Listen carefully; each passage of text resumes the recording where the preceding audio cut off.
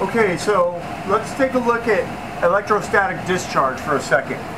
These voltages are electrostatically accumulated through frictions or unlike charges, hard surface going against a soft surface. But they generate enormous amounts of voltage and current. So comes with the Cisco system is an electrostatic wrist strap, and it has to be used correctly because we're going to have to install the sensitive electronics into this shell or this chassis.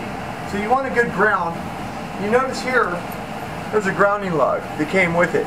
They should have had a home run ground wire that terminated somewhere around here. And we take this and we take this grounding lug and we're going to put it on here and then go ahead and use the wrist strap when the blades get in. So we don't have one, they didn't run it, so what's another way that we can get a good ground?